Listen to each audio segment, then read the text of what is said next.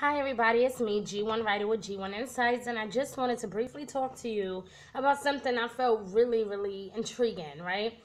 And I'm G1 Writer with G1 Insights for those of you who don't know me. Okay, so just get in when you fit in that. Drop a comment below if this is your first time, okay? So I just wanted to talk about why is it that a lot of us can be hated without a cause, right? I mean, I know that there's got to be a reason, right? But I spoke about this many times on social media like Facebook and Twitter and so forth. But I just wanted to drop it here really quickly, okay? People kill me, okay? First of all, you got the type of people that are like just jealous for no reason. Like they don't even know you, they just hate you. They just hate you just because. Like it could be your smile, it could be your personality, it could be the way you dress, right? But then they'll look at you like you're disgusting or you're a disease, right? Like they'll just look at you like they can't stand you. They just don't like you. I'm not talking about those type of people. They don't even matter. They're non-factor in my book because you don't even know me, so I already know your reason for hating me. You're jealous. It got to be jealousy. If it's not, then it just simply means that you got a mental issue. Something could be wrong or off in your head somewhere, okay? Or maybe nobody ever told you that they love you. But long story short, that's neither here nor there, right? I'm not talking about those type of people. I'm talking about the type of two individuals or the two people, right? I would say that. It's two different types of people. The one set of people is the ones that just come around just to see if you are still happy. Yes, I said it. The ones that come around just to see if you are still happy. To see if you're doing bad. And if you are doing bad, they want to know how bad, right? So they come around just to see how terrible you are doing. Or they'll even come around to see if you're doing better than they are, right? Like, yes, those type of people. It irks my nerve. Okay, because they don't get it. They don't get you. And I'm going to explain all this, right? So they come around just to see how bad you are doing, how sad you are, how depressed you are, right? And they never come around with a purpose or to offer you anything or to give you any type of laughter or joy. And when I say give you anything, I don't mean just financially. I mean, come around just to put a smile on my face or come around just because I'm your friend and you just want to bring me good comfort, right? Those type of people, right? Or if you're family, be family. Come around, let's cook out or let's have a good moment, right? But don't come around just to see how terrible I'm doing or if I am happy. You want to see if I'm happier than you. Yes, I am happy. You know why? Because I don't live my life doing that. So that makes me totally happy, okay? The next set of people do this. They won't come around at all. They don't call you. No matter how good or bad you're doing, right? This is the trick to this part. The ones that don't come around at all, they will either not come around when you're doing bad. They only either come around when you're doing good, in fact. They'll come around when you are doing good, just so they can, like, eat off of you, so they can benefit of you, right? So they can take advantage of you, so they can even possibly manipulate you, right? And then you got those type of people that do that, right? Or they'll come around or they won't come around at all, because they feel like nothing benefits them at all. Like, so, and even if they did, again, the jealousy kicks in. So they come up with thousands of reasons of why they are not there, or why they won't come around, or why they won't party with you, or why they can't celebrate your good times. They have 1,000 reasons of why they can't be there to support you. They have 1,000 reasons why. And it's not because they are always that fucking busy. No, they are not always that busy. Okay? They won't come around because they can't stand the sight of you being so happy. Right? Yes, those type of people. And I know you guys can relate. Those type of people. They won't come around because your happiness overwhelms them. They can't stand it.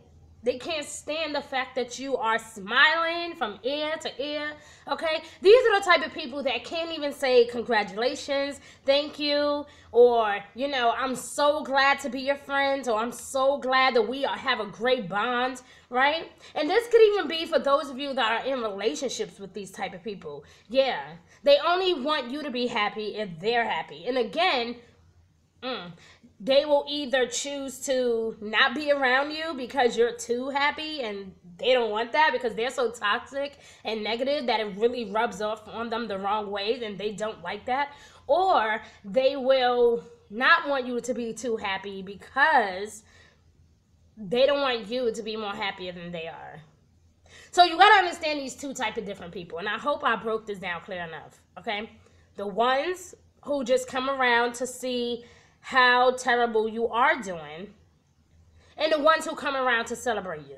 Know the difference, okay? Know the difference between when someone is not coming around, okay? Because I think I'd rather have you come around me when I'm happy than to come around me when I'm sad. Because I'm a tough girl. I can handle whatever it is that I'm going through. So I'd rather you come around me when I'm feeling my best. So that way I can serve you my best. And I can give you the best of me.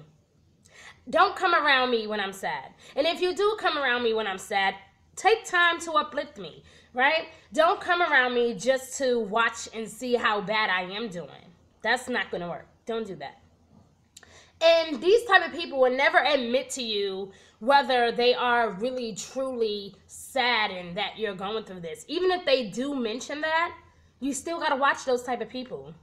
Because you will know. Because, again, they only come around in the midst of your struggle. And for some people, they might see that as, oh, well, they're being there for me. Yeah, whatever. That's like 10% of the people, okay? 10% out of 100 of people will actually come around when you're going through something to actually be there for your moral support and to really try to uplift you and to be inspiring to you. Only a select few. The majority of the rest of the people only come around when you're sad and depressed or going through something just so they can witness it, so they can run and tell and gossip about how bad you are doing. Okay? And then you got the ones that will do both. They'll come around when you're sad. They'll come around when you're happy. That is how you'll know the difference. But if you notice that you recently had a shift in your life, no matter what it is, you had a brand new baby, you just got a new car, you got a new career, you got married, whatever that huge, huge accomplishment was, right? Just watch. Just watch the energy of those around you. You're going to either be hated without a cause, or you will be highly supported and lifted and loved, and people will celebrate you. They don't care how far you are, where you are. They can't be near you, then they would most certainly call you and say congratulations. They will most certainly call you and ask you how you're doing, whether it's only once a month, whether it is every few weeks or so. These people will come and check on you.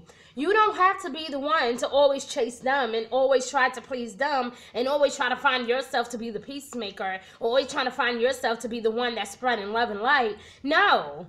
If these people are clearly giving you signs that they are jealous of you, stay away from those type of people. You can still be kind. You can still be generous. You can still say hello, how you doing, right? You can still do that. But stay away from those type of people that are jealous of you or hate you without a cause. They hate you, okay? And they don't just hate you for any reason, honey. You got the type of people out there that they just don't get it. They don't understand you. They don't understand your happiness.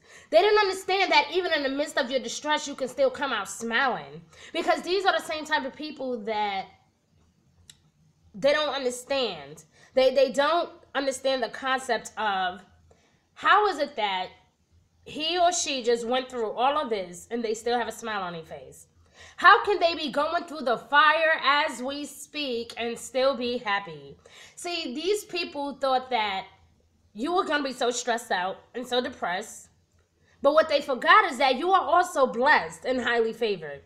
So no matter what it is that you are going through, they thought that you were going to quit. They thought that you would give up. They thought that you would fail, that you would not make it. They thought that you would be in distraught and be devastated for the rest of your life. Again, like I said, you got people that will celebrate that. They can't wait to see you in distress, okay?